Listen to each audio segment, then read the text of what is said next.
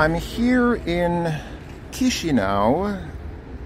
I'm actually not even sure if I'm pronouncing that correctly, but it's something like that. The capital city of Moldova.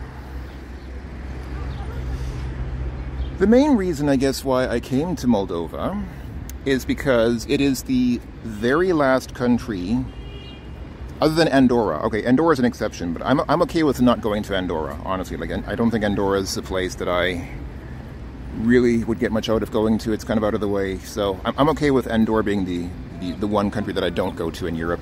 Other than Andorra, this is the very last country on the European mainland that I've never been to. And now I'm here. So it's kind of just putting a check on that item on the checklist. But Chișinău is interesting. This is a magazine universal. I guess universal magazine means store in Russian. I believe it comes from French. So I guess unique is a universal store. I guess it's probably like what you'd call a department store in English. Like, you know, a huge store that has different departments that sell in aggregate most things that people would buy on a regular basis or even a not so regular basis. So this is one of the least visited countries. In fact, it might be the most, it might be the least visited country in Europe. And I kind of see why. I mean, there's really not much here to draw tourists. As far as tourist attractions go, as far as reasons why people who don't live here or have any family connections here or anything like that, as far as reasons for those people to come here, there are not many. I think that's clear. It's not a tourist place. Not a place where a lot of foreigners would come for any reason. You know, it's not necessarily a bad place. It's not. I mean, it does feel a little bit trashy, but not necessarily more so than other places that I've been. Actually, the overall vibe here is very much, in my opinion, this is just my subjective opinion, to my perception, the overall feel here is very much like Tbilisi, the capital of Georgia, which for me is not a good thing. I did not like Tbilisi. I don't really like it. Well, I wouldn't say that I dislike it here. That's not necessarily what I'm saying, but it does feel kind of trashy. It feels like, you know, it's not much here. I mean, you get a few streets full of traffic. You get a few kind of trashy markets with people selling stuff on the street. And I'm sorry if trashy. I'm sorry if it sounds like I'm being very condescending. I don't mean to sound arrogant or condescending. It's just, you know, there's really not much here that draws the attention. I'm gonna go, so on this street here, what street is this? I can't even read the street name because it's covered by electrical wiring. Looks like Tigana something. I don't know. I'm gonna take a right here because down this street there are a bunch of markets and you can kind of get an idea of, boy, I feel like these are the kinds of places where Bald and Bankrupt always feels a little bit worried about waving his camera around because he's worried about somebody stealing it. I share his fear. I actually feel just a little bit worried somebody's going to grab my camera out of my hand and run off with it here. So I'm going to try to be careful. I mean, it's probably not going to happen. I mean, everybody has smartphones now. It's not unusual for people to be walking around with smartphones, but I just feel a little uncomfortable here. But we'll see how it goes. If this video makes it to the internet, then you'll know that my phone did not get stolen. So, Moldova, if you're not familiar with it, it's kind of like Romania. It has its own Moldovan language, which is basically a dialect of Romanian. I know some people will argue and say, no, it's a separate language all its own, but it's basically Romanian with some minor differences. As far as I can tell. I speak like I know what I'm talking about. I mean, I don't know either language, so it's hard for me to really gauge how different they are. But I get the impression that they're not that different. They're basically, if they're not two dialects of the same language, then at least they're two very similar languages. I hope that's fair to say. Lombard. I think Lombard is a pawn shop in Russian. And yeah, Russian has a very strong presence here because Moldova, even though its language is basically, I mean, culturally it's kind of like a mini Romania, it has strong influence from Russia. And one notices that Russian language signs exists in some places here. It's not, even though Russian is not a national language here, it is a de facto used language that many people know. At least, you know, even if it's not people's native language, it's a language that people can use competently, at least conversationally. And yeah, it has some currency here. So Chișinău as such is it's kind of like a Romanian city with a little bit more, just a tiny smidgen of Russian flavor in it, but not really that much. It's basically like, it feels kind of like another Romanian city. Well, like I said, it feels kind of like Tbilisi. Oh boy, people are selling seeds for plants, for vegetables and things like that. That's cool. This here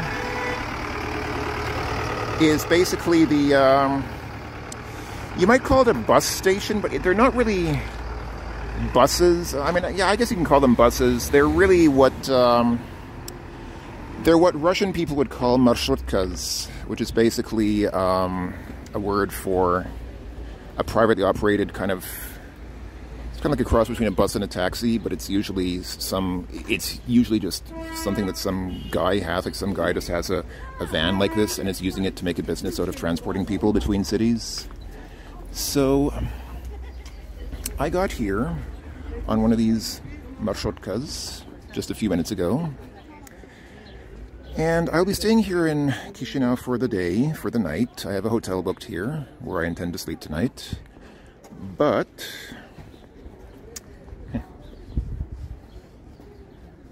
never try, never know. Isn't that the truth? Basically that meme about the more you F around, the more you find out. Yes, this is the Gara Auto. Gara is like a station. Basically, it comes from the French word gare. And a gare in French is usually a train station, but a Gara Auto is basically a bus station. So yeah, this is the Gara Auto. This is the bus station. We can take buses, marshutkas to all kinds of crazy places. And like I said, Chișinău in itself is probably not going to be that impressive. In fact, I think there's probably not much more to show than what I've already shown you folks of it.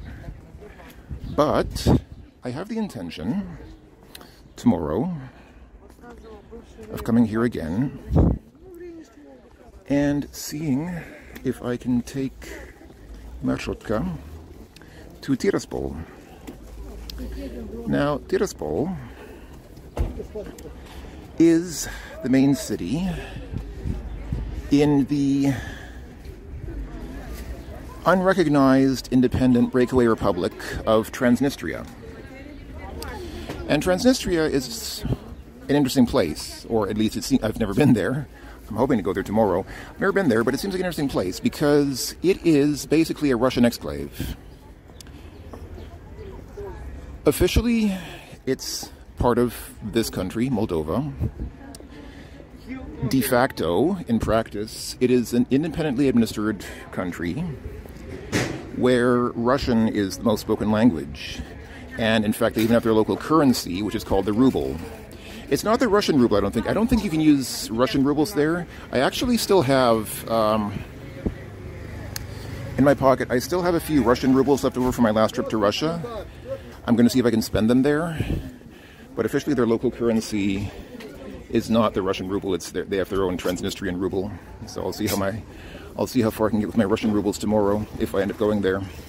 Yeah, if I end up going there. So somebody did tell me, I don't think they're going to let you in. I don't think they'll let you in over the border as a tourist because Transnistria is a very sensitive area now because it happens to be jammed between this country, Moldova and Ukraine. And as a quasi-Russian exclave that's literally right up against the border with, against a western border of Ukraine, you can imagine it's a sensitive area now. My understanding is that people can get in. I am not aware of any restrictions on entry. There is a military base there, a Russian military base that has been the subject of some attention. I think it was even the target of some missile attacks in recent days for reasons which are hopefully apparent considering the current situation in Ukraine. But I'm not aware of any restrictions on entry. You don't need a visa as far as I know. You can just walk in, drive in. So I'm going to try it, see what happens. I mean, the worst thing that can happen is they turn me away and say, no, you can't come in which case, okay, I tried. And if it works out, then it works out. We'll see what happens. Yeah. I came here from Iași, which is a city in Romania, on a marshrutka, as I said. The border crossing is kind of funny. So first, whenever you cross a land border, you typically go through two border crossings. So first I checked out of Romania, and the Romanian border guard, he was a funny guy. He looked at my ID, and the only question he asked me was, do you have any guns? And I literally burst out laughing, which is not something... Normally you probably shouldn't start laughing at the guy during a border crossing. Probably not the best thing to do. But his question was just so unexpected that I literally just burst out laughing. And I think that was the intent. I think he meant for me to laugh. I think he was joking around a bit. And I said, no. And that was all. And then he, gave my ID back, and that was it. But yeah, that was the Romanian guy. That was the Romanian customs guy when I was leaving Romania. And then coming into Moldova, there was a woman who checked my ID, but she didn't say anything. She literally didn't say a word to me. Just looked at my ID and gave it back to me. So that was that. So yeah, border crossing went okay without any issues. The rest of the trip here was okay without any issues. The marshrutka trip here from Iași was only €15. The driver accepted payment in euro cash, which was nice because I didn't have any of the local Romanian currency on me, or Moldovan currency, or any other kind of currency except euros. So that was nice of him to accept your payment in euro cash. And here I am. I do not think that I'm going to walk around a bit here in the city center, see if I see anything interesting. If I see anything interesting, I will film it, of course, but I mean, you've already kind of seen most of what there is to see here. People selling flowers and food and, the various sort of things that you typically see in markets like this. It's nothing really...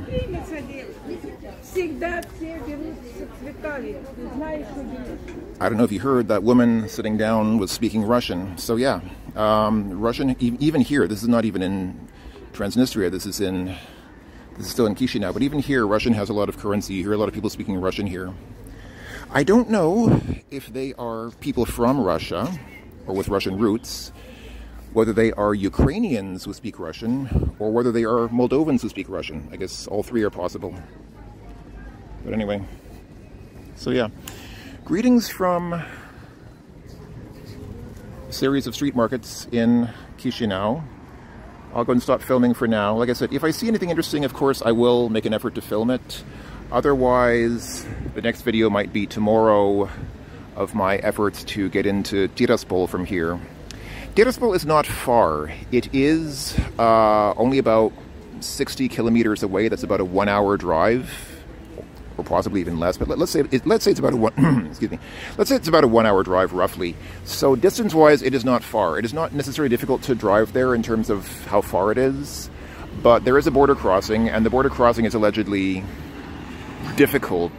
I don't know. I mean, I read online that it's fine. I read online that there's no problem, but somebody told me, just because of the current situation, they may be worried of letting tourists in. So, I mean, who wants to go there as a tourist? Seriously.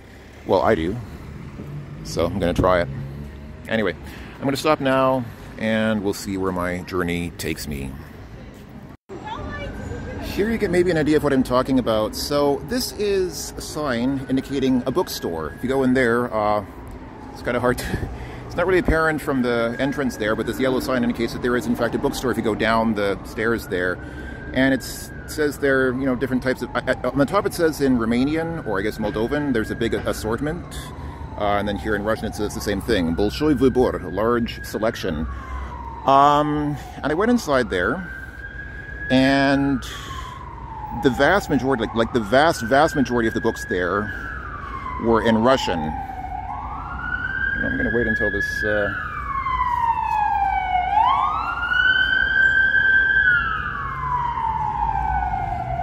That ambulance was very loud. I wanted to wait till it passed by. So, this is something that I've seen in a lot of these small sort of Eastern European countries that used to be very Russian influenced, or still are to some extent. It was kind of the same thing. I mentioned Georgia. It was like that in Georgia. It was like that in Armenia. It was like that in Estonia and those, you know, Baltic states. Russian is not a much spoken language in everyday life there. Most people speak the local language. But if you go into a bookstore, especially a more, you know, like a university bookstore, a more technical bookstore, you'll find that most of the literature there is actually still in Russian. Basically, popular books get translated into local languages. So most of the books that get translated into Estonian or Georgian or Armenian or languages like that are either novels or children's books. So you'll see a lot of novels and children's books that are, you know, in the local languages. But if you get into any kind of more advanced books, any kind of books about science, university textbooks, you know, things like that, which have a smaller market, those tend to exist only in Russian. They have not been translated into local languages because there is not enough of a market for publishers to actually release those books in languages like Estonian or Georgian. That may change with time. I don't know if that's going to change at some point in the future. I imagine that many of those countries are eager to kind of get away from Russian and have more books available in their local language, but the market being what it is, sort of the irony of wanting to get away from communism, all these countries that wanted to get away from communism and go into a free market system are now finding that the free market does not afford them enough market share, enough market demand to actually have all these books in their local languages, which requires them to still have the books mostly in Russian. And again, that's a repeating pattern that I see in all these countries. Even in Ukraine, in Ukraine it's a little bit less so, but even in Ukraine, you go into, you know, the big bookstores in Kiev or places like that, a lot of the books are still in Russian. So, yeah. Tends to be a repeating pattern. And yeah, the woman there spoke to me in Russian. I don't know what made her think that I spoke Russian. I guess probably, well, I guess obviously the fact that I was reading Russian language books, that I pulled out a Russian language book and started reading it, so I guess that gave her a pretty good clue that I had some grasp of Russian at least. And yeah, she just spoke to me in Russian, didn't assume that I spoke, you know, didn't speak to me in Moldovan or Romanian. And I spoke back to her in Russian. We had a, you know, small conversation. And the store itself is quite delightful. It's sort of one of these stores that has been dug out of some old buildings that used to be something else, because when you first go in, there's like there's like a small room of books. It's literally like a hallway. You're in a hallway of books with books on the sides, and you think, is that all? Like, it seems like there's a hallway of books and then you just go into a big empty room. But then if you go further and turn right from that big empty room, then suddenly there's another little room on the right full of books. And if you go through that room, then you get another couple of rooms. It's just like this chain of rooms that's been sort of reappropriated from some basements that probably were something else before. Who knows what they were before, but now it's been just made into this huge multi-Russian language bookstore. The vast majority of books there were in Russian. There was like one small section of books in Moldovan or Romanian. That was it. Most of the books there were in Russian. And you had everything from classic literature, like classic world literature, like, you know, British literature, French literature, things like that. Again, books about science, technical books, atlases, dictionaries, all those kinds of things. Most of them were in Russian. Like more than 90% of the books were in Russian. So this is a very... It's a mixed place. It's kind of funny how that works. It's like this country has its own language, and out on the street you see that language most of the time, but for any kind of specialized stuff, for any sort of what Germans would call Fachliteratur, like books about specific subjects, like specific, especially academic subjects, those are still almost entirely in Russian here. So funny kind of mixed bag. I'm very interested to see what happens tomorrow, if I'll be able to get to Tiraspol, but I will leave that for tomorrow. Again, just continuing with the language. I'm sorry, I know I talk a lot about the language, but I just find this fascinating. If you look at these signs here, most of the signs here have, like, these are, you know, directions to places in the city. Most of them have first the name in Moldovan or Romanian or whatever, and then it's in Russian, and then it's in English. Over here, something similar. But for the cemetery, for the central cemetery, and for the central train station, they have omitted Russian, and instead they have German. So instead of the Russian word Vokzal here, they have the German word Bahnhof for the train station. And for the cemetery, they have Zentralfriedhof, which is, again, a German word. So what does that tell you? When Germans travel, Germans want... I'm assuming they do that to cater to the audiences, like they do that to be appropriate to people who are looking for those locations. So I guess that means that Germans, when Germans travel, they go to the cemeteries and to the train station. Die Deutschen verstehen nur Bahnhof. So the Germans go to the train station and the cemetery. Russians want to go to the church and to the government buildings. I'm being a little bit facetious there. I'm guessing that that's because the reason for that is just because government buildings are obviously something for locals. So I'm assuming the Russian translations are translations for people who live here and probably can speak some Russian. And the German translations... There's another ambulance coming up behind me.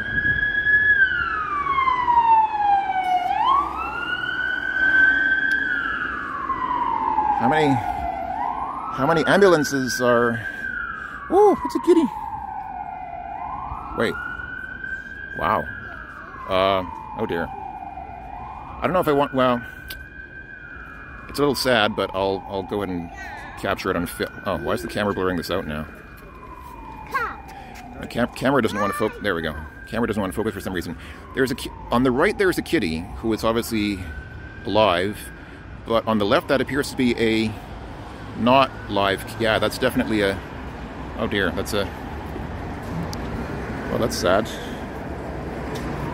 Somebody just left a dead kitty just lying in the middle of the grass there. And the other cat doesn't even seem to be too much disturbed by it. The other cat's just kind of standing right next to it saying, yeah, there's a dead cat there, no big deal. What was I saying? Yes. So stuff like the cemetery and the train station, obviously those are things that foreign people would look for, people who are not from here, people who don't live here. So I'm guessing that most of the foreign tourists who come here are probably German, and so they put those signs in German for the, you know, German-speaking tourists who come here.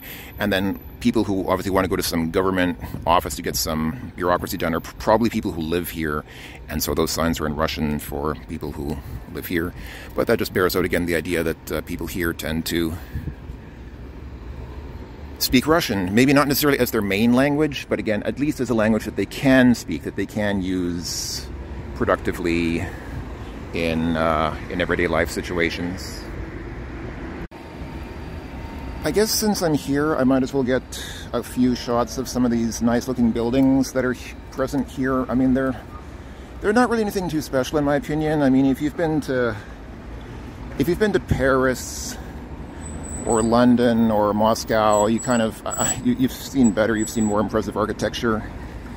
In fact, the Palace of Culture in Iași was, I think, more impressive than anything I'm lucky to see here in Chișinău. But since I'm here, I might as well film it, because I don't know when or if I will ever again be in Chișinău.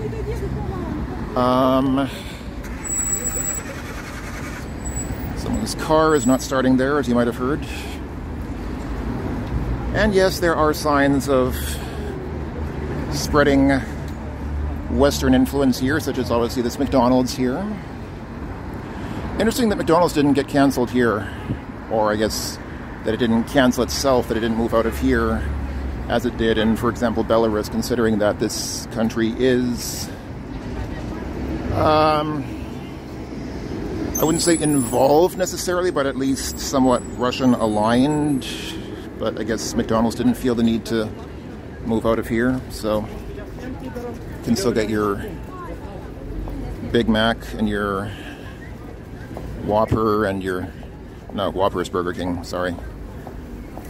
I'm a vegetarian. I rarely eat in such places, so I actually don't even know what's the Big Mac and the Whopper. I mean, well, I know they're hamburgers, but yeah, Big Mac is McDonald's, Whopper is Burger King, and Kentucky Fried Chicken is, I guess they don't have burgers, they have chicken. You can tell how much I know about food, especially food with meat in it. Anyway, I'm coming up on what is probably the main central square of Chișinău, so I'm just kind of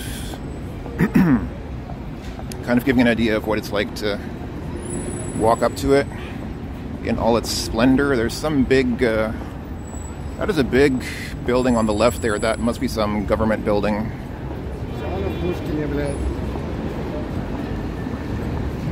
Romanian government buildings all tend to look the same. They all look like that. They're just these huge, flat, rectangular sort of things. Stately for how big they are, but not necessarily very strong in terms of...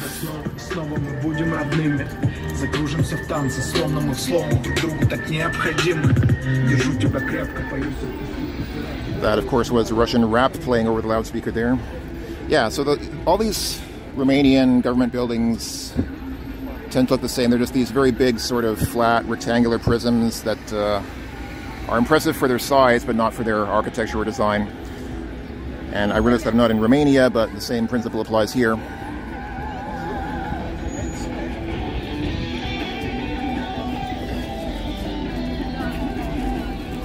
Somebody's rocking out here. Is this, Oh!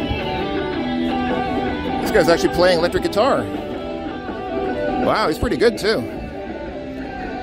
I thought that was a recording, but I guess it's this guy playing live. Wow. He is, I don't think he's singing. Okay, he's playing over a recording, so it is actually a recording, but he's playing guitar over the recording, which some people do. I find it a little bit lame because most of the music is actually not coming from the performer, but I don't know. From what I can tell, the guitar player seemed all right. Anyway, so yeah, this is... I don't even know what you... I'm sorry, I always go into these places having absolutely no clue of what I'm doing or what I'm talking about. People have criticized me for that, saying, you know, you should do some research before you go to these places so you know what you're looking at, what you're talking about, and not just blindly and ignorantly stumble into stuff. But I prefer the spontaneity of the way I do things. I know that some people don't like it. I know that some people don't like saying, I don't know where I am, I don't know what this is. People would like a little bit more background information, but I do enjoy having these sort of spontaneous, serendipitous experiences. I think there is sort of magic and value in that, and that's also how Bald and Bankrupt tends to do his videos. I mean, well, he does some research. He does more research than I do. He does at least some research, but he often also has this experience of just kind of going to places and not knowing what he's doing, or basically being wholly unprepared for what he's gotten himself into, which is kind of what I did as well. But yeah, this is some central square, some very important central square, probably the most important central square in Chișinău. And I'm here, I'm present here, looking at this big tower with a cross on the top, and that pagoda there, also with a cross on the top. And this building here that will soon reveal itself from behind those trees, which might also have a cross on the top. It's probably a church. Yes, it does. It does have a cross on the top. I'm going to guess that's a church. Going to guess that is a church because... Oh, I see. That's the church. That's the... whatever, just like a little pagoda, and this is the magazine. This is the store with the bell tower on top. Cool. I like this place. I actually really like the feel of the square. It's actually quite nice. Chișinău has been, I think I read somewhere that it was voted Europe's ugliest capital. I don't know that I would agree with that. It's certainly not the most beautiful capital, but I think I've seen uglier places, honestly. I mean, this is really not that bad. Okay, this is just one park. This is just like one square. You can't judge the whole city based on this, but it's, in my opinion, it's not that bad. I think I've seen worse. Would I recommend that people come here? That's a tough one. I stand by my assessment that there's just really not... Wow, that view here with that archway, like if you look here through the archway and see the building behind, it's actually quite majestic. It looks pretty cool. I don't know. It's not difficult to come here. You don't need a visa to come here, for most people anyway. At least for most Western countries. It's not expensive to get here. It's not expensive to be here. But just, you know, in terms of the time that you have for your vacation, is it worth investing vacation time and coming here? I don't know that it is. I don't know from what I've seen so far that I really recommend this place. I think that you can find more impressive stuff like this. It's more impressive stuff than this in other places. I mean, this church is nice, but, you know, the church in Belgrade, like that huge domed church in Belgrade, I forget the name of it, but, you know, if you know Belgrade, you know the one I mean, that huge, ridiculously huge domed church there is way more impressive than that. The markets are kind of cool, but who's going to come here just to see those street markets? Nobody. You can find similar street markets in other places. Everything that's here is like, you know, it's nice. It's not bad. I don't get a very bad vibe overall here. Like, it's not bad. It's just, I mean, it just feels like another random sort of Eastern European city with nothing really to distinguish it. I just don't know that I could really recommend this place. I don't see anything to recommend it, honestly. So I guess I can understand why it is among the least visited capitals and among the least visited countries in Europe for tourists. Still, it's nice. I mean, I personally am glad I came here just because I'm a completionist. I like being able to check those check boxes off on the checklist. But if you're not a perfectionist, if you're not, you know, if you don't have OCD like that, if you're not a collector of European countries, as I somehow became, unwittingly, I don't know, man. I think probably your vacation time and money is probably spent better in other places. That's just my opinion. But I'll still be here for a while, for a couple of days. Maybe I'll see something that'll change my mind. Don't know. The other nice square that exists here in Chișinău, which sits kind of, I guess, kitty corner from the other place that I just was. Is that called kitty corner when the corners are touching? So it's like, they're not like laterally next to each other, but they're diagonally next to each other. Like the two corners are diagonally across that street intersection there. I think that's called kitty corner in English, right? At least American English. It's like a American slang for that. If so, then this park lies kitty corner from the other one. This is a more traditional nature park. The other one was more of a kind of a what's the word? Landmark park. It's not really I don't know if there's a term, but it's like a park of, yeah, landmarks and things like that. This is more just a regular nature park with trees and benches and things like that where you can chill out and sit under the trees and think about Moldovan things and practice your Russian or whatever. I mean, it's a nice park, but it's pretty standard as parks go. Looks like a pretty parky park, I guess. Pixel art. I love pixel art. I mean, I guess I would, being a computer guy who plays, you know, old computer games. I love pixel art. So here's some pixel art of some beautiful flowers on a relatively quiet street, right across the street from the Museu Nacional de Historia, the National Museum of History. Good morning, Chișinău. So here I am stalking the wily Marshutka.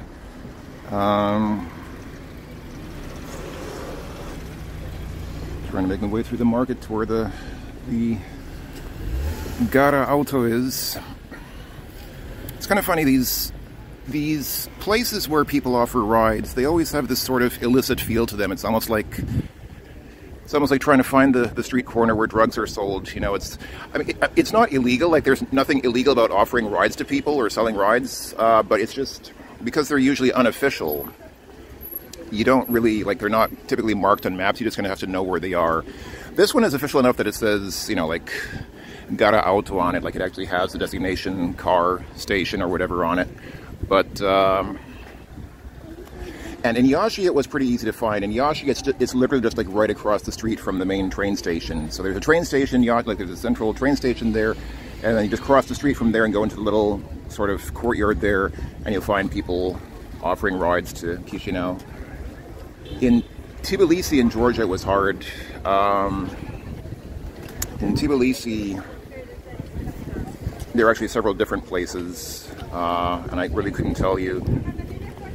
I took a marshrutka from Russia to Tbilisi, and I really couldn't tell you where the bus station was that the guy dropped me off. It was just some place where you're just going to have to know where it is.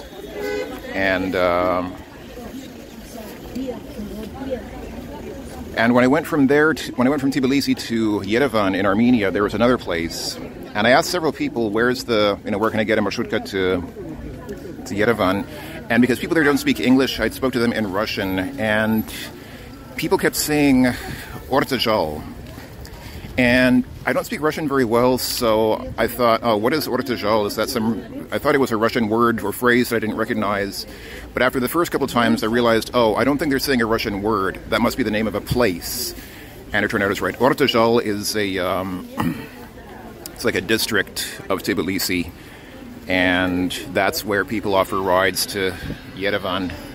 And even once you know that, even once you're in Ortajal, which took me a while to find and get there, even then, you're just going to have to know where the guys are that are offering rides to... where the people are that are offering rides to Yerevan. Like, there's no sign or anything, you just kind of have to ask around, and people will know. Like, if you walk around and ask a few random people, people will know. They'll just say, oh yeah, it's over there. But you have to speak a language that they can speak, and most people here don't speak English. So obviously if you're in Georgia, ideally you'd speak Georgian, but if you don't, the next best choice is probably Russian. Progress here is very slow because there are a lot of people here buying things, all kinds of stuff on sale here.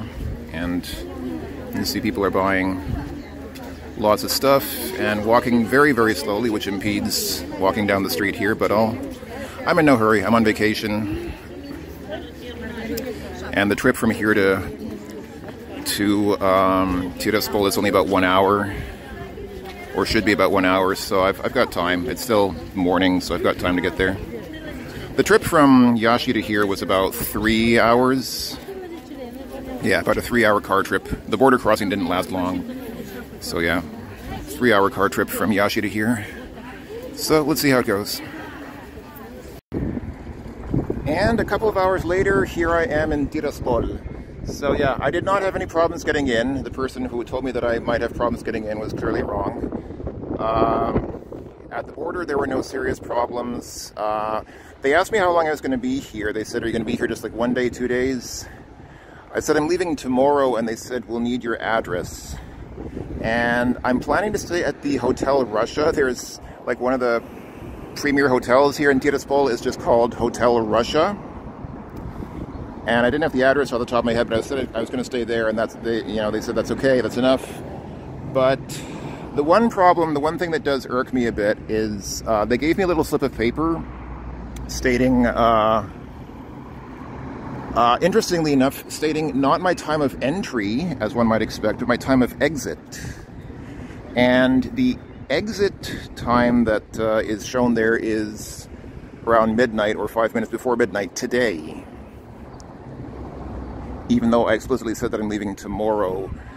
I have a feeling, I have an ugly feeling now that tomorrow when I leave here and go back to Chișinău, that somebody is probably going to shake me down for a bribe, because they're going to say you overstayed your time here. Your slip of paper says that you entered, or not that you entered, again, they gave me a slip of paper that says not when I entered, but when I'm supposed to leave.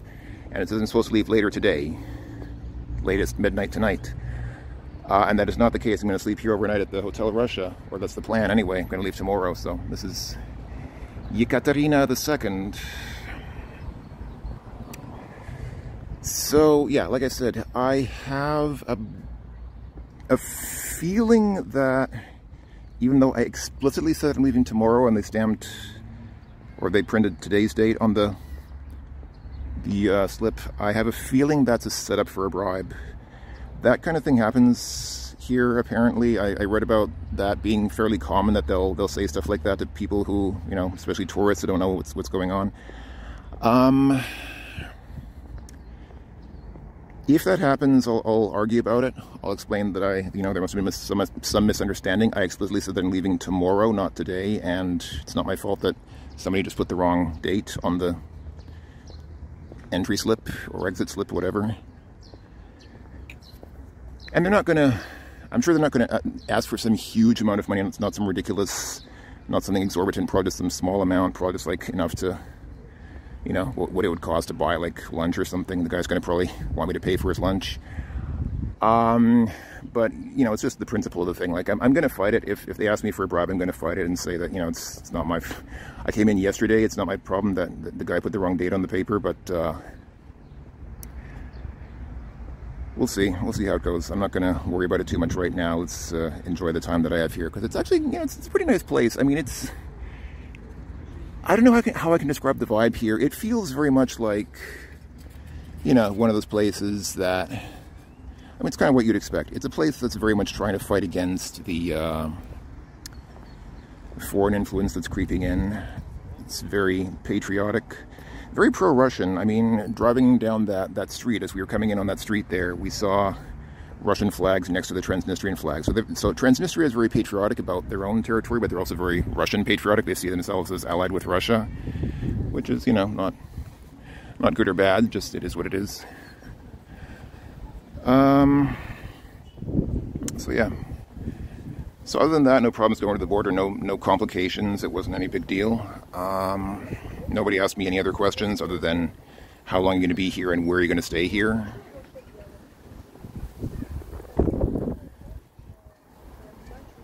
So let's see. Center Climat. I don't know what's the center of the climate center on that bird feeder. I don't know.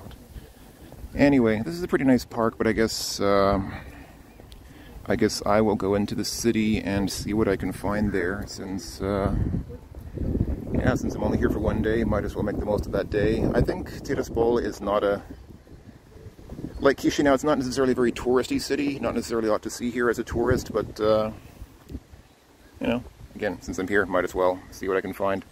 It's going to be a hot day. It's about noon, or I think around 1 in the afternoon here, and it's already fairly warm. It's probably going to get even warmer, but we'll see how it goes. This is something I find slightly amusing. The store is called High Tech. So Russian does a lot of this. This is basically the local equivalent of, you know, like Best Buy in the USA or Saturn in Germany or stuff like that. Basically, or Media Market is maybe a better known international brand. But yeah, High Tech. Obviously a place that sells high tech stuff. Russian does a lot of loan words like that. They just sort of transliterate words, but they don't actually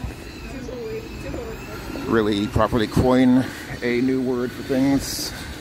So I'm walking down this street. This is I guess the main street that runs through the center of Tiraspol, the main drag. It is called the 25th of October Street, which I'm sure refers to some revolution or other that I'm not familiar with. And you can see those flags hanging over the street there. To the left, that's that red and green thing. That's the Transnistrian flag, and then also there's the Russian flag there. See that a lot on this street. Most things here are in Russian. I do see the occasional sign in the Moldovan language, but I think actually you're more likely to see English here than Moldovan. Or maybe not, actually, I'm not sure. It's kind of a mix of both. But most stuff here is in Russian.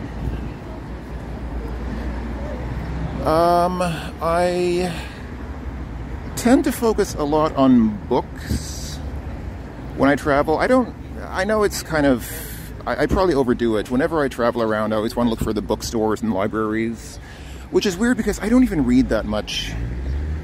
I don't read a lot of books anymore.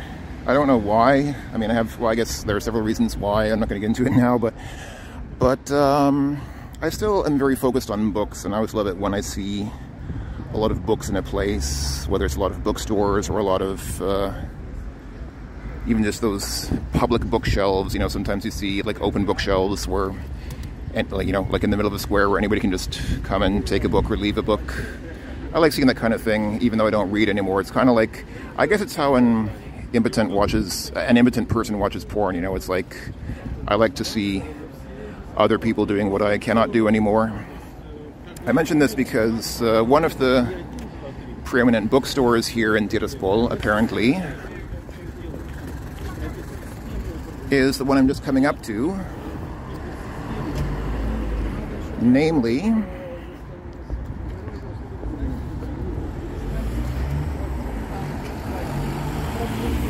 Dom Knigi, the House of Books, which is the same name as a lot of bookstores in Russia. I'm going to check it out. I'm going to go ahead and head in there and take a look at what it's like in there, because I'm assuming there are books inside. So I'll take a quick look and give my assessment afterwards. Okay, I took a look inside Dom Knigi here on the oh, they even have the street name in English. It's interesting. They have the actually, that's weird. Why is it? Okay, so on the top it actually says Borkovskaya Street, but then it says 25th of October Street. I don't understand why. It's kind of odd. Does the street have two names? Anyway, I'm a bit disappointed. It's kind of a typical bookstore in poor Eastern European countries, in the sense that it's mostly children's books. Like, half the books are children's books. I don't know why this is. It's like, you know, when people encourage their children to read, but when they're adults, they stop reading books. He said, hypocritically, knowing that he felt, I mean, I'm the same. Like, I also stopped reading books, so I guess I can't really criticize. Actually, I can, but not without being a hypocrite. But I want. There's a car that stopped behind me. I'm not sure if he's waiting for me or he's just stopped. So I'm just going to go. So yeah, half of the store is children's books, and most of the rest of the books are used. Like, they're not really selling new books that much. It's like a lot of really old books, which are very obviously quite used and old, which is not bad in itself. I actually like places that sell old books like that, but it's nice if there are some new books as well. And in the back there was like a shelf of classic literature, you know, like all the great classic books, which you see often in Russian bookstores, but nothing really stands out. So most, like, half of the bookstore was basically children's books, and half of it was old secondhand books, and not much besides that. So a little bit disappointing. I don't think the books are going to get much better than that here in Tiraspol, but oh well, that's life. Let's see what else we can find here. Yeah. Not really much to say about this place. It's obviously a little park next to a little housing area. Nothing very fancy. I'm going to go look for something else to film. Okay, so here's what I'm probably going to do. That Hotel Russia, which I'm planning to stay at, that's on the eastern side of the city, like on the east side of the city center. So I've come back to this park. This is, you can't really tell from here, but this is that park that I started at, where you saw that guy on the horseback, the statue of the horseback rider, which is behind this building here. I don't know what this is here. This is some like little, it's like a little mock-up of a mini village or something. I guess it's, I don't know if this is, is meant to be like some historical representation of Tiraspol, or is this just like a generic city with a church in the middle of it and some cannons at the periphery ready to fire into the river there? Nice church there. Like I mean, it's a pretty typical Russian church, but it's still a pretty nice looking church there. So yeah, I don't know that Tiraspol, not Tiraspol, but Transnistria as a country in quotation marks, whether Transnistria really has much of an identity of its own. It kind of seems like it exists as a as an appendix, if you will, of Russia, which is, you know, not bad. Again, it's just interesting. It's kind of unusual. I don't know how much longer it will be able to maintain this, because there is effort. There are efforts underway to, excuse me, to bring Moldova into the European Union. In fact, on the road here, on the road from Chișinău to here, I saw several signs on the side of the road saying Moldova Europe 2030 with the European Union flag on it, which I understood to mean that they hope to have Moldova as a member of the European Union by the year 2030. Which is 6 years from now as I'm speaking, which may be an ambitious plan. I don't know where they are with that. I'm not up to date with the status of those negotiations, but it takes a long time. It takes at least 10 years for a country to join the European Union. In many cases, it took 20 years or even longer. So, unless they're already a fairly good way along with their negotiations with the European Union, then I think 2030 is a bit of an ambitious date.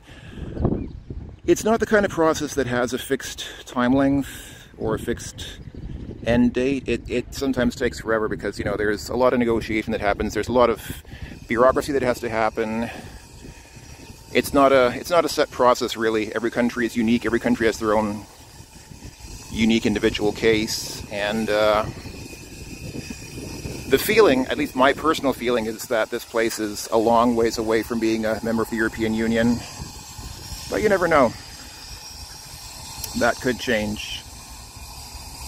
And I think that if the European Union continues to expand as it is, it may end up falling apart under its own weight, kind of like the Soviet Union did.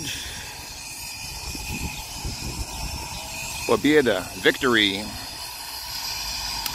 Because, you know, what I've generally seen, and I think most people would agree with me, we're not really in an age today where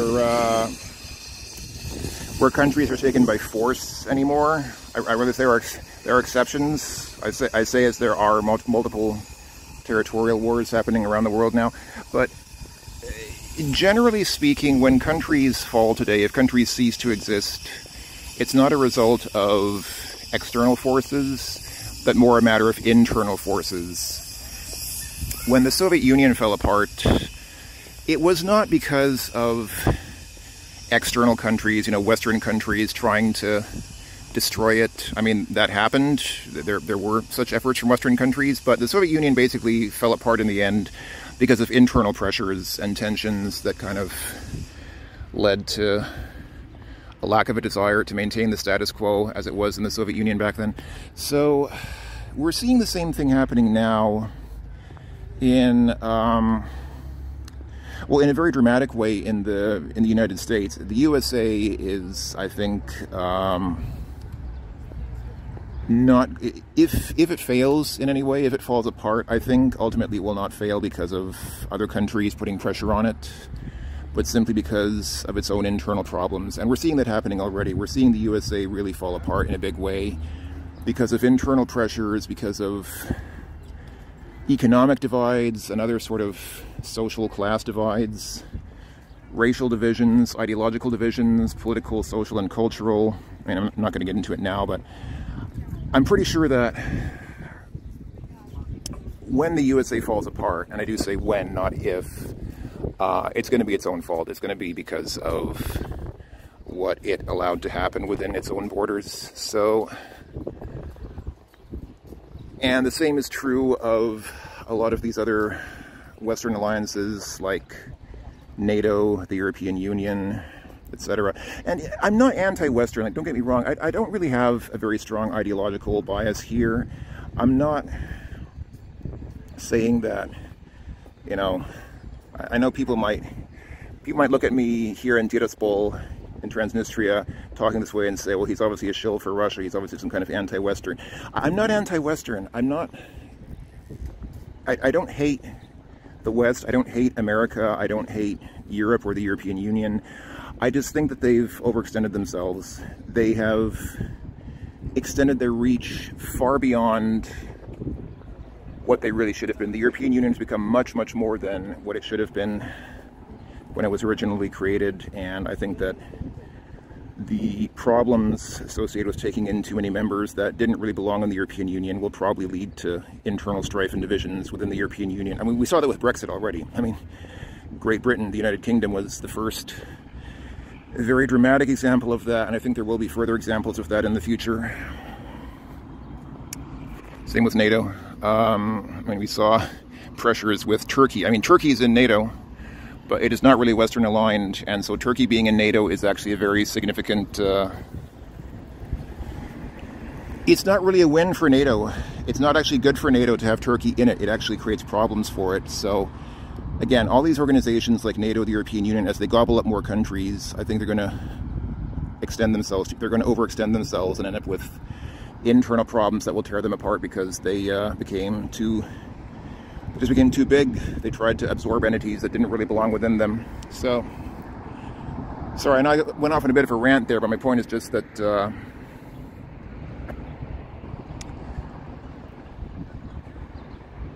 what was my point? Oh,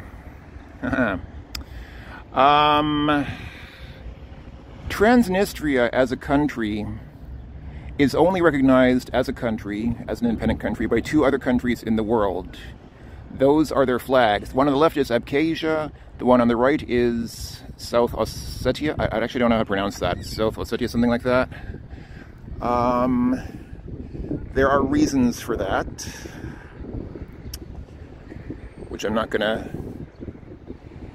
stipulate here. I think people can intuitively understand the reasons. I mean, I'm saying this, I'm not trying to be a propagandist here, honestly. Nobody's paying me to say any of this. Nobody's told me to say this. I'm just commenting on the situation. I do find it almost funny. Like, I actually laughed a little bit because it's kind of funny. The way these games are played, the way this childish, territorial sort of squabble happens, it's, some people say it's horrible, some people say it's disgusting how, I don't know. I just think it's funny. I just laugh. I think the whole thing is pretty amusing more than anything else. But what was my point? Yes, I was talking about Moldova coming into the European Union. This is not a place, I think, that really should be. I'm sorry to any Moldovians watching this who want their country to join the European Union. I don't think this is a place that should join the European Union.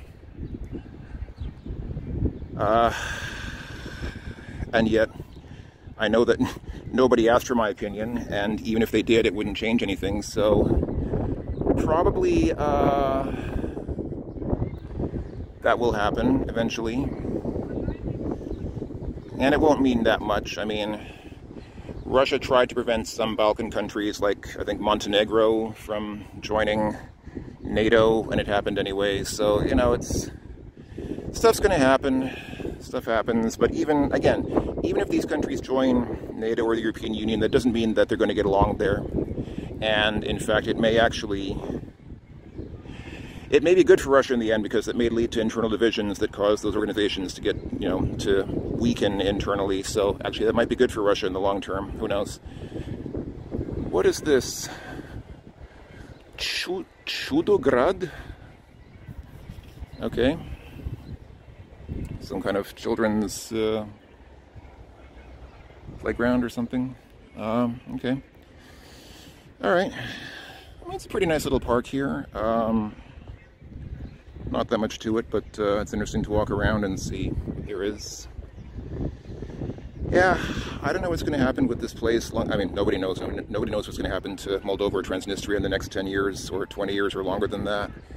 The whole situation here is a little bit unstable, especially considering that I am about, well, I think less than 10 kilometers, something like 5 kilometers, around 5 miles from the border with Ukraine, which is significant, especially now. Actually, a lot of the people in the marshutka on the way here from Chișinău, a lot of the people I saw had Ukrainian passports.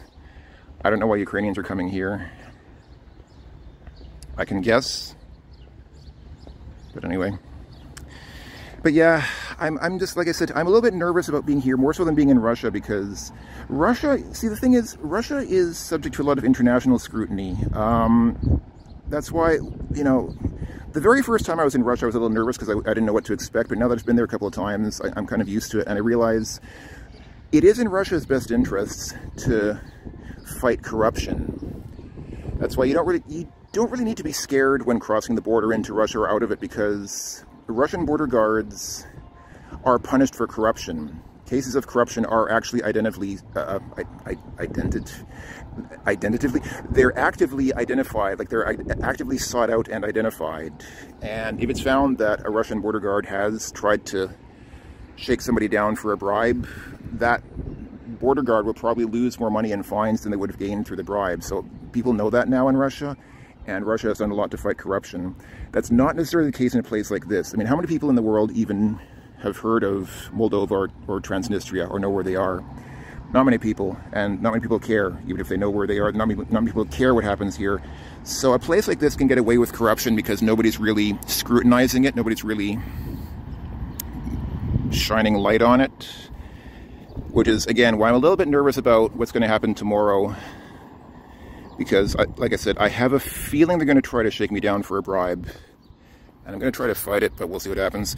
But that wouldn't really happen in Russia. I mean, I'm not saying it can't happen in Russia, but it's pretty unlikely to happen in Russia these days, because Russia is aware that was a problem, and they have done a lot to try to fight it. They have actively done a lot to try to punish people who engage in corruption activities like that in Russia. So yeah, I've never had a problem crossing the border in Russia. Didn't have a problem crossing the border into here. Like I said, I anticipate I may have a problem crossing out of Transnistria tomorrow, but we'll see what happens. In the meantime, I'm enjoying the statue of, who is this guy? I didn't even know who the guy was. I think his name was on the base of the statue, but even if it's, is it Suvorov? I think it might be Suvorov. I don't even know who Suvorov was. He was, I'm bad at history. I'm sorry. I'm very ignorant when it comes to history and things like that, so I really don't know. You can look it up, but anyway. Here I am, just chilling out on a pretty hot day. It's very windy. You can probably hear the wind blowing against the microphone. It's a very windy day, which is good, actually, because it's hot, and that makes the day more comfortable. It would be really uncomfortable here if it was hot and the air was still. So the wind actually makes it nice. It's actually it's kind of a nice day. Even though it's hot and even though I am sweating, the wind makes it more bearable. So I'm enjoying my time here. Not a bad place here. So I'm continuing to walk westward here. There's some structures and things to see here. On the right we have, that is a big statue of Lenin. I mean, he almost looks like an angel. Almost looks like an angel with those, is he wearing a cape, or are those supposed to be angel wings? I don't know. What is this building here? My goodness. It has the Transnistrian and the Russian flags on top of it. Obviously some kind of government building.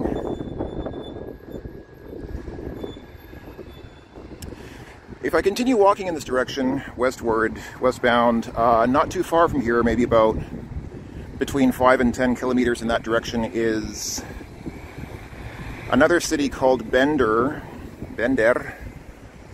which I don't think is named after the robot from Futurama, nor is it named after the act of going on a drunken rampage. I don't know the origin of the name.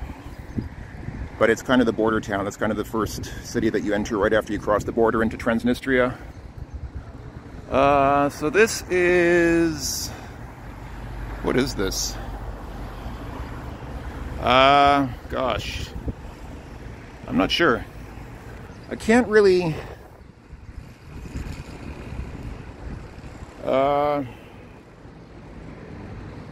I'm torn between trying to get a closer look and thinking it might be better not to. I mean, you never know. You never know. People will start asking, who are you? What are you doing here? And if I say I'm a tourist, I don't know, who knows? I doubt that I would get into any trouble, but I'll keep a respectful distance from centers of power like that. I am not sure that there's much more to see here, honestly. Like, I think this is about the western extent of interesting things to see in Tiraspol. That's the park where I was by the river there. Oh, hey. Thanks. You are welcome. Every time I have to do it. Just never gets old. So yeah, and I've only been on this one street, but there's just really not much else to see. As soon as you deviate from this one main street, all you see is just random anonymous housing districts, which all look the same and look like anything you'd see in... Oh, there's some people doing some kind of exercise. I don't want to film that. There's some kind of military exercise, I think, going on there. They're probably gonna, if I film it, they're probably going to get after me and make me delete the video, so I'm going to not film it. There are some young people there who look, they're not even in uniform, but there's one guy in uniform who appears to be instructing them, so these are like some young cadets in training or something, I suppose. Yeah. I think this is about the western extent of anything interesting to see here in Tiraspol. So I'm gonna start going back and maybe let's go to the hotel and that'll be it. Maybe that'll be the whole trip, who knows. Okay, since I find myself with an abundance of time on my hands, by the way, I didn't see this the first time, you go into this park, this sign says Tiraspol, Tolka Luce, which means Tiraspol is simply better. I don't know whom they're trying to market to. Transnistria is such a small country, I don't think that there's necessarily a lot of competition for where people want to live. I don't know that they need to attract new residents to Tiraspol with such slogans. But anyway, so yeah, since I have an abundance of time, I'll come back here and see what I can find. So somewhere, oh I see, I guess it's over there. There's a bridge over the river which goes to like a little peninsula or something on the other side, but I guess it's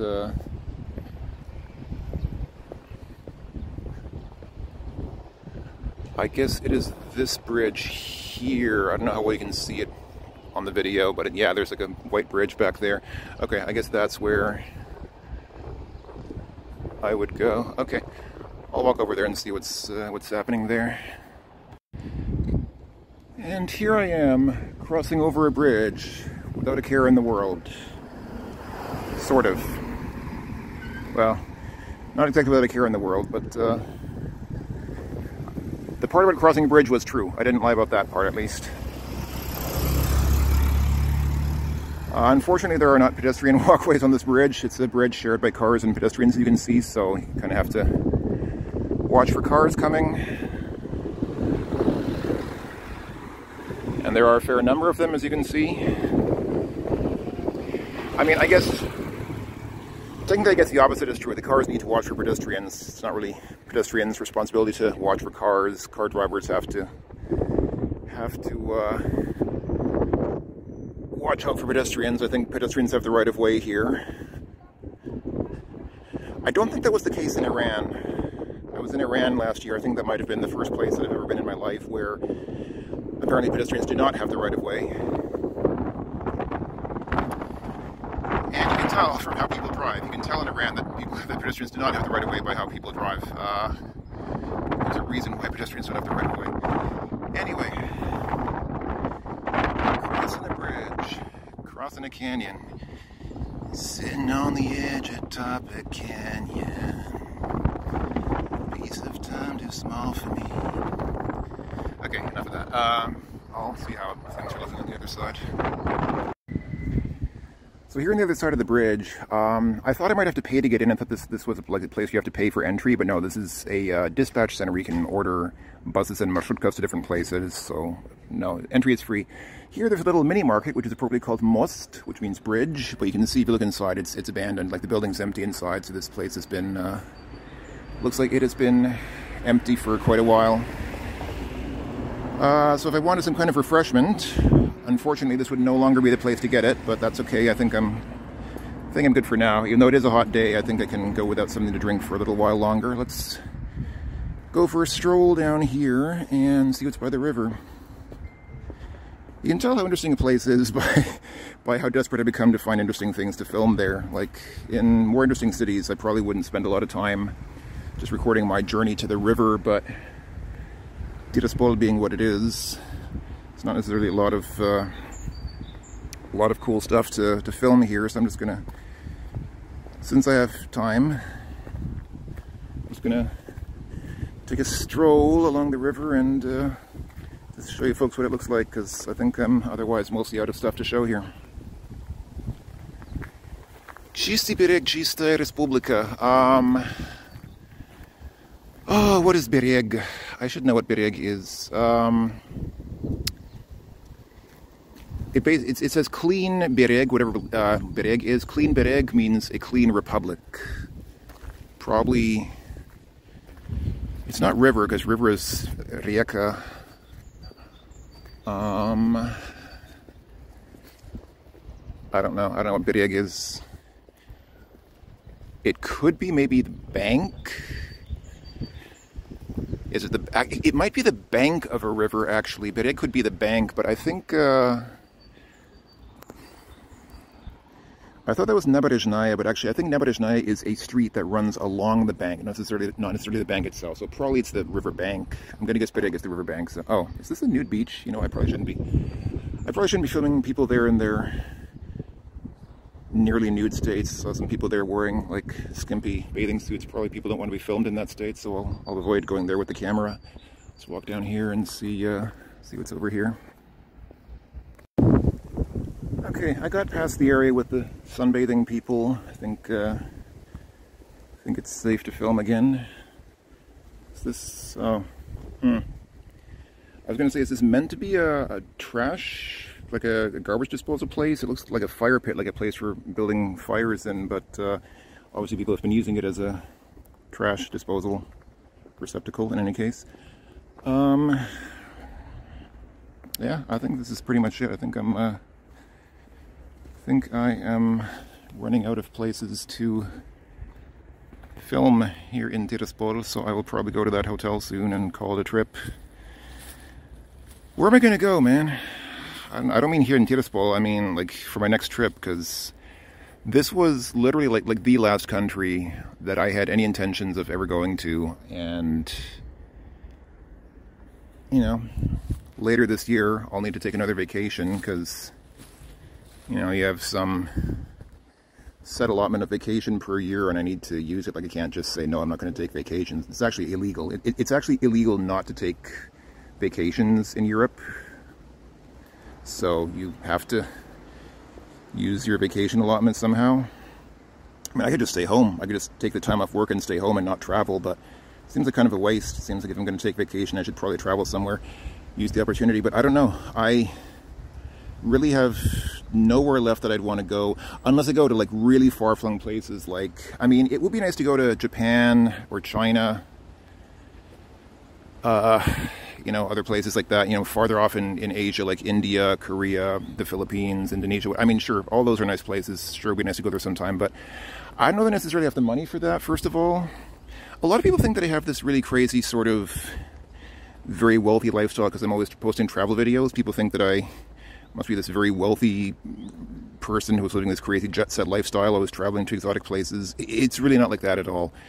Because I live in Europe, I can travel within Europe very cheaply. Like, to get here, my flight to Iași was not expensive.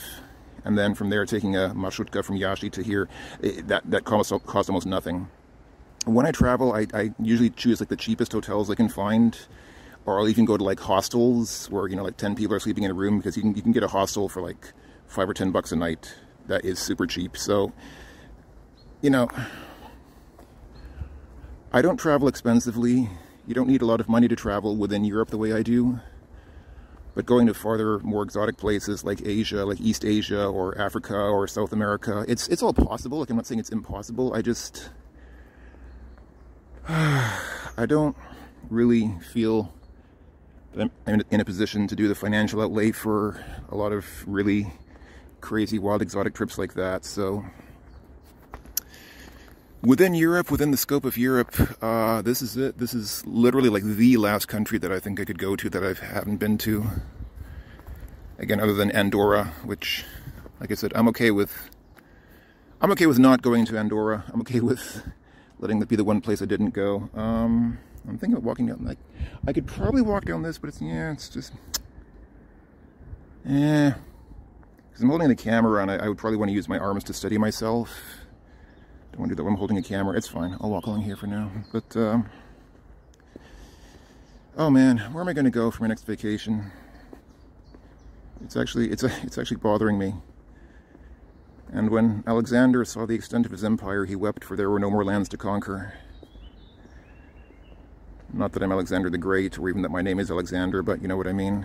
I've seen everything. I mean, okay, that's a stupid thing to say. I haven't seen everything. Obviously, I haven't seen everything, but you know, I've even gone back and forth in like the most important countries. Like in France, I didn't just go to Paris. Paris is the only city in France that I put on YouTube.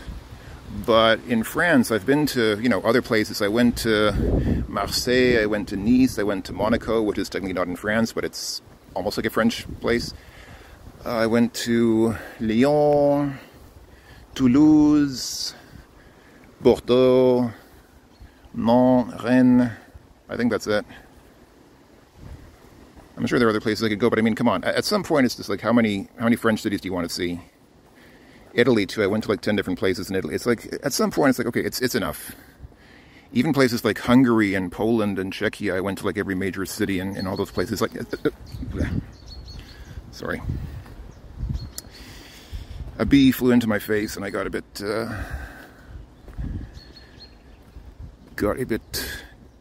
flustered. So, you know, it's like you could say, if I've only been to Paris and there are other places in France to see, but I've seen them. If you've only been to Berlin, there are other places in Germany to see, but I've seen them. Same goes for most other countries with anything worth seeing outside of the capital city. Like, it's just, I feel like I've seen it all. And I know that's stupid to say. I mean, I'm sure there are things that I have not, of course there are places that I have not seen, but then the question becomes, is it worth paying to see them? Is it worth investing one's scarce vacation time and money in seeing those places? I don't know, man.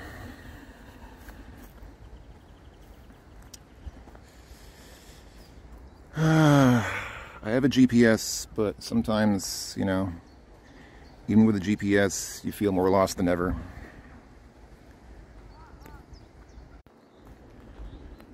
I guess I shouldn't be ungrateful. It kind of strikes me as a kind of very selfish thing to complain about. Like, I've been to every place, there's no place left to see. Which I realize is a very selfish thing to complain about. Like, I know there are people who will probably never see and experience as much as I have, and would love to have been able to see and experience what I have. So I really should be grateful for what I have and what I have had in my life. And I am. I mean, even though I don't always sound that way, I am grateful for the life that I've had. I sometimes think about, you know, that movie American Beauty. I sometimes think about the last words in that movie. You know, sometimes there are things that I could be angry about. There are definitely things that I could be upset about, but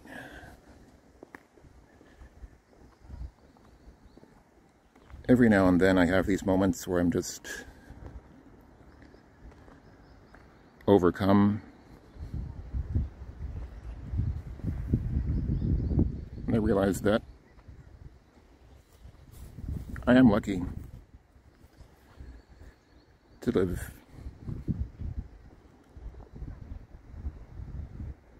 in such a beautiful world.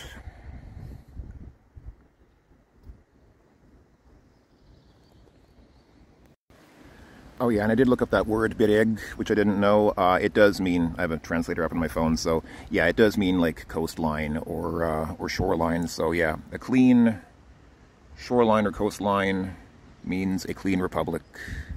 I guess it's kind of like, the river is kind of like the colon of the city. You know how people say that if you keep your colon clean, then your body will be clean? It's kind of the same way. Like the river is sort of the large intestine of the city. What are these guys doing? These guys are coming in on some big river raft, which is obviously meant for carrying stuff, but they're not even carrying anything on it, so I'm not sure. Are these guys like smuggling cars or what? Who knows what they're doing? They probably don't want me to film them, so I'll stop. Okay, I get the idea. They're not smuggling cars, they're just ferrying cars so people can drive onto that thing and walk onto it and presumably pay a nominal fee to get ferried across the river if for some reason you don't want to drive. Like, is there not a...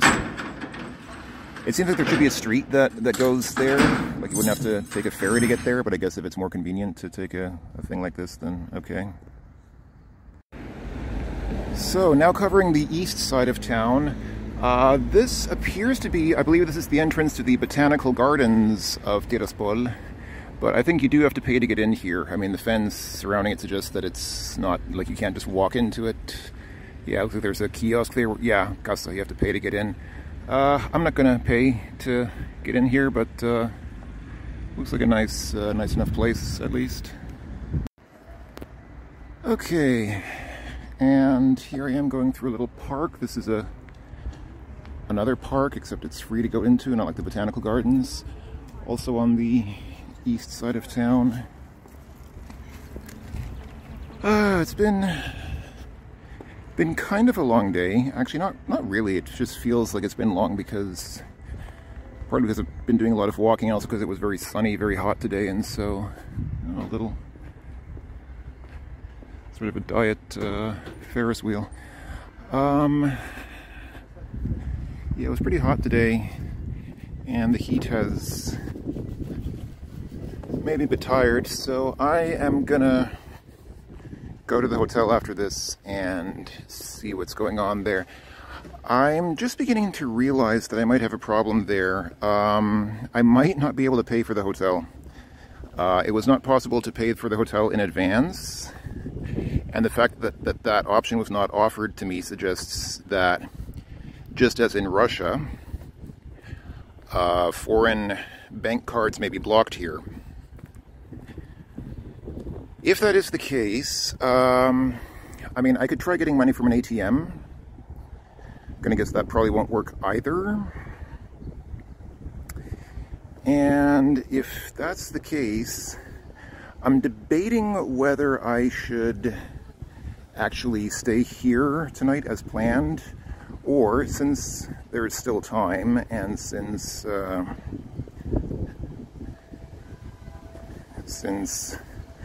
I need to sleep somewhere tonight, I might actually take a bus back to Chișinău. That would also alleviate the problem with my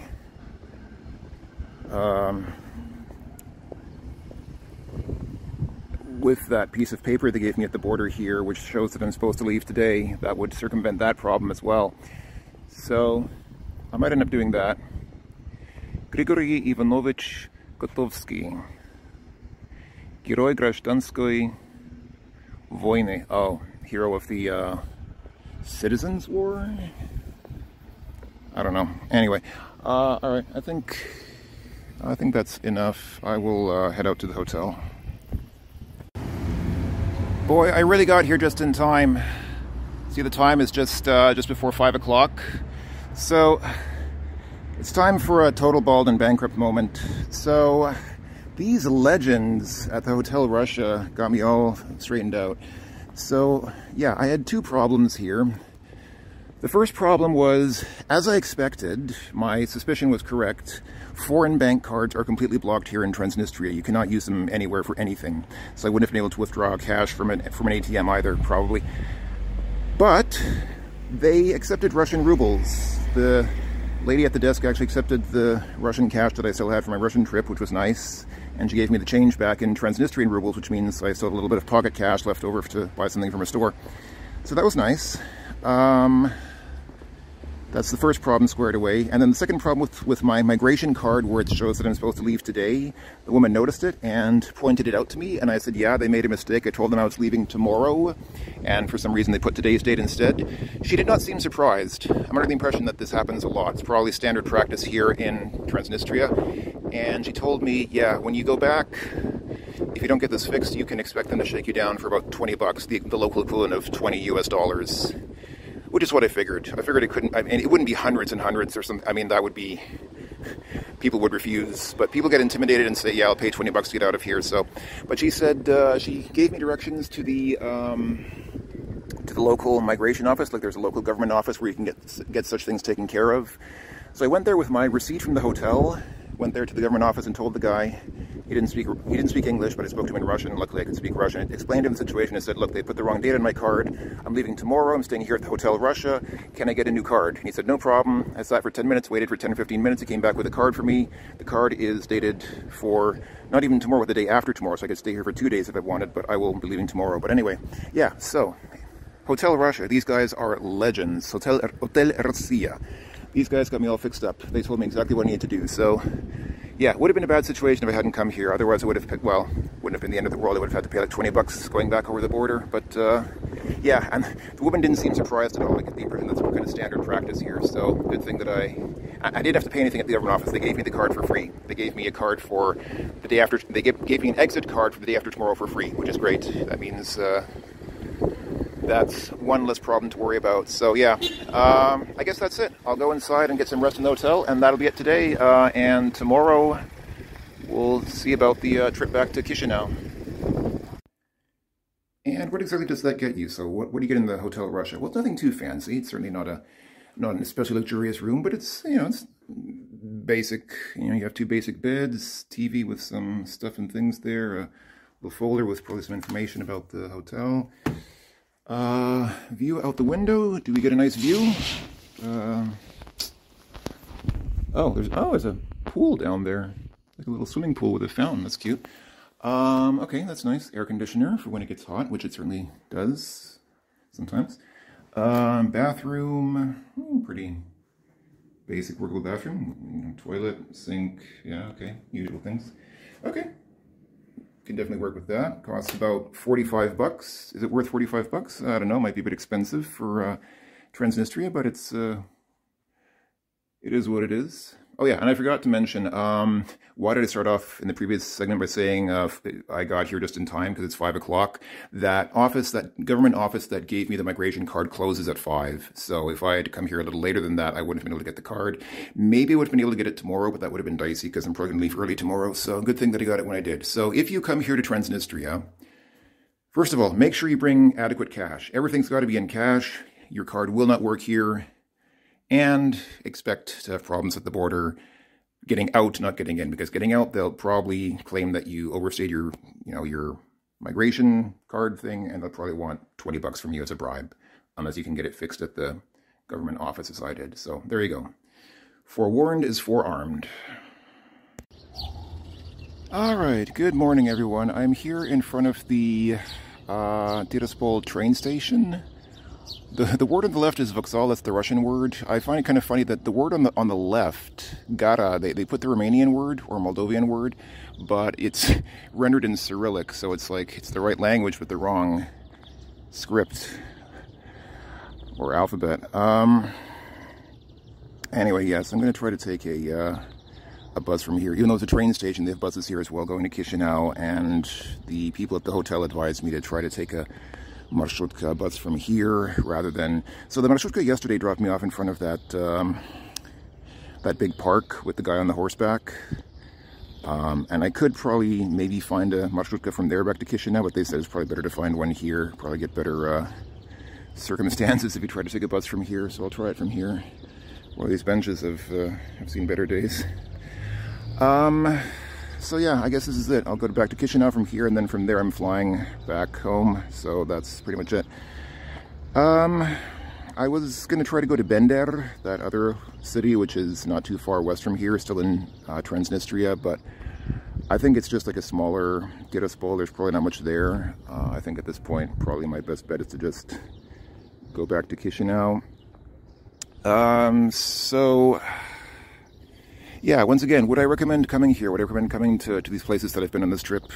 Honestly, not really. Transnistria in particular, you have the annoyance here that everything has to be paid in cash because foreign cards do not work here. You can't withdraw cash from an ATM. You can't pay with a card. You have to take cash with you and then exchange it here, which, you know, is not the end of the world, but if you run out of cash, then it can be a problem. Fortunately, I brought enough cash on this trip and was able to exchange it, but that's not... You know, you could end up in a situation like I had in Russia where I suddenly found that, oh, I don't think I had enough cash with me to pay for everything that I wanted to pay for on the trip, and I didn't, you know, couldn't use my bank card to withdraw more cash because of reasons. But yeah, and then that whole thing with the border times, like having to like getting a card that basically said I had to leave on the same day, even though I explicitly said that I'm leaving on the next day. Just as a way so they could, you know, so that they could try to get 20 bucks off me as a fine, in quotation marks. You know, stuff like that. It's annoying, but it's not necessarily a deal breaker. It's not necessarily deciding. And, you know, again, I got around it by going to the migration office and telling them my situation, and they gave me a card which is valid for a couple of days, which is nice, but they didn't speak English there. I had to speak in Russian to them. Obviously in a place like this, you're excuse me, obviously in a place like this, you're at a huge disadvantage if you can't speak Russian, because most people here only speak Russian, so, you know. And then Moldova as a larger country, like not just speaking of Transnistria, but Moldova as a larger country, you know, their cards work. Like I could use my card to pay for things there, so that's, you know, a convenience. But again, what, you know, is there really a reason to go there? As a tourist, is there much reason to go there? I don't really think there is. So, you know, again, for someone like me, because I'm kind of a completionist, I've become sort of a collector at this point. I came here just so I could kind of check it off the checklist and say, yeah, I've been there, which is nice in a way, but would I recommend it to other people for any other reason? Not really. Because, you know, unless you're fabulously wealthy and retired or unemployed in such a way that you don't have to work, then you probably have limited amount of vacation time that you can use, and I think there are better places that you can spend that vacation time than here. And again, by here I'm not just talking about Transnistria, but Moldova as a somewhat larger country. So yeah, I guess that's it for me. I am going to try to find a bus here going to Chișinău, and then from there I just go straight to the airport and fly back home. I guess I'll check in. I'll make a short video at the airport just to summarize, just as like a last farewell, and just in case anything happens at the border, I'll report it there. But I expect that probably things will go well because I have a card now that's valid until tomorrow. So hopefully things will be okay there. So yeah, was there anything else I wanted to say? I don't think there was. If you're going to come here to Tiraspol or Transnistria, probably the best thing to do is make a day trip of it. Since they'll probably give you a card that's only valid for return on the same day, probably the best thing to do is, if you're going to, because, you know, Tiraspol is small enough that you can see most of it in one day. So, you know, come here in the morning, make a day trip of it, go back on the same day. That way you can probably avoid having to pay a fine when you go back over the border, because they probably gave you the wrong date on your card. If you're going to come here, I mean, as a novelty, as kind of like a place where, you know, which exists as some bizarre sort of Russian exclave, I guess it's something different. But once that novelty wears off, there's just really not a lot to see here, honestly. I mean, if you like Russian, go to Russia. Unless you have problems with visas. I mean, I guess the nice thing about coming here is you don't need a visa to come here, and they don't stamp your passport, so maybe for that reason, it might... I guess that could be a reason to come here. If for whatever reason you want to be in a Russian-speaking area without getting a visa, or without getting a stamp in your passport, this, I guess, could be a way to do that, because, you know, I didn't need a visa to come here, and they didn't stamp my passport when I came in. They gave me that card, but they didn't stamp my passport, so I guess that could be a reason to come here. For whatever reason you want to be in a Russian-speaking, Russian-aligned place without having a mark of it in your passport, without having to get a visa.